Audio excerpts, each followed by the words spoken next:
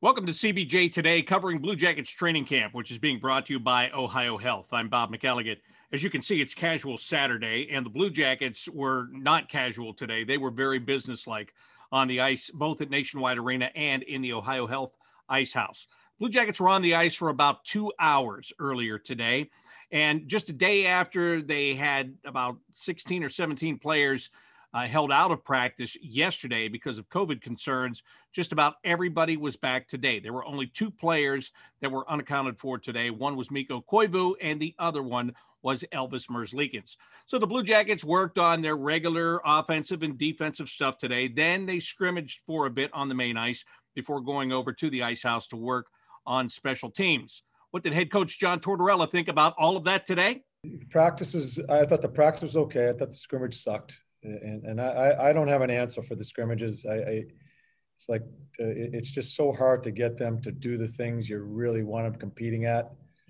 But we got more minutes out of it today. Got a chance to work on some power play stuff and penalty killing.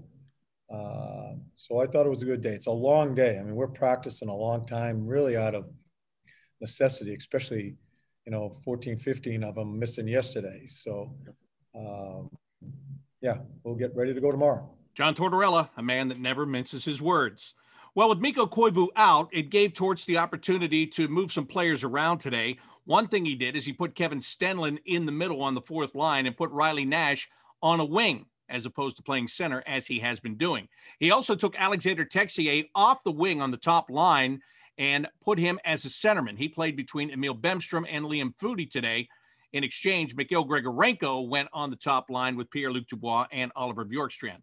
But again, with 5 days to go before the regular season begins, John Tortorella thought he had the opportunity to try to take a look at some different things, especially when it comes to Alexander Texier. I still think that's the spot he's going to be in as his career keeps on moving.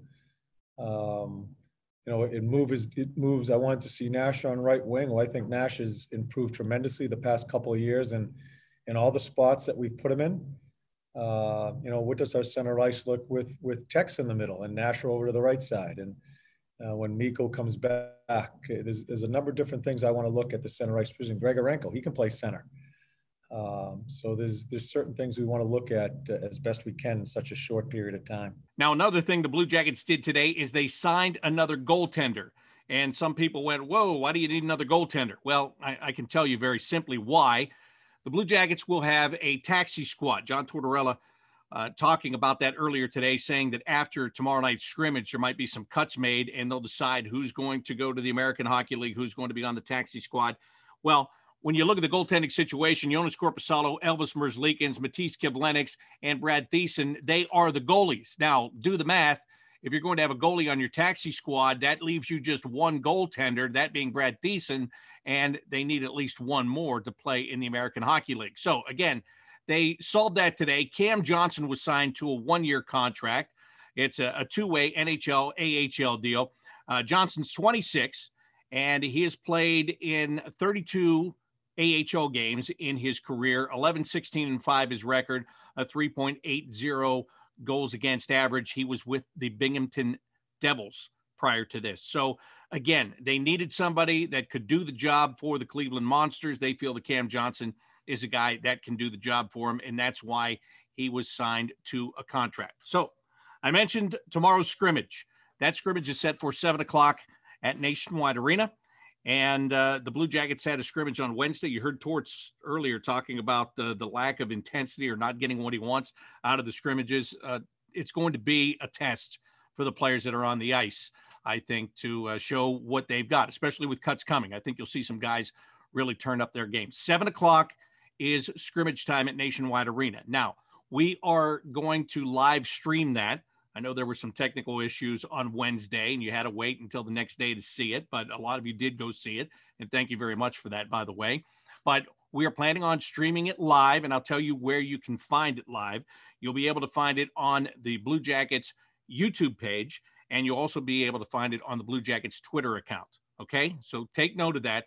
Tomorrow night, 7 o'clock, scrimmage live on the Blue Jackets YouTube page and Twitter account. That's where you can find everything. So that pretty much sums up everything for today. Hey, we've got that game tomorrow, and then there'll be cuts made. It's coming. It's coming very quickly. The start of the regular season in Nashville on Thursday. So get ready. We're not that far away from the start of the Blue Jackets' 20th anniversary season.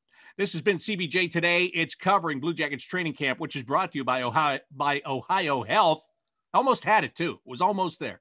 Training camp brought to you by Ohio Health. I'm Bob McElligott.